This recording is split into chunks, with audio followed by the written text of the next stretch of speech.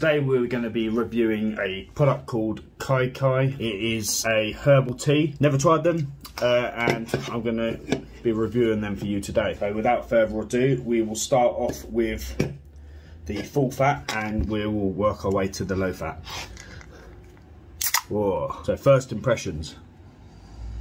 Oh wow. Can't smell anything. Sorry to the fans that don't like this. If that annoys you, well done, I'll do it again. Anyway. Wow. You can taste honey, you can taste the herbal tea, very sweet. A very sweet drink. It's a product of Singapore. These have no colours, flavouring or preservatives.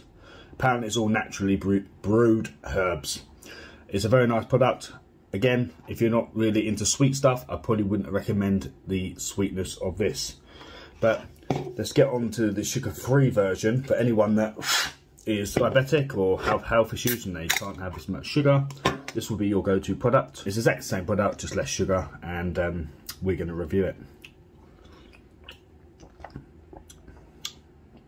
Wow, what a difference. It's got 25% lower sugar than the original. It doesn't taste sweet at all. You can just literally taste as if you're drinking herbal tea. So that one is literally your herbal tea, and then this one is almost like, I think they put like some sort of sugar or honey into it. I like tea, I like all flavoured teas, and I think these are a great product for people to try. That's my review for today.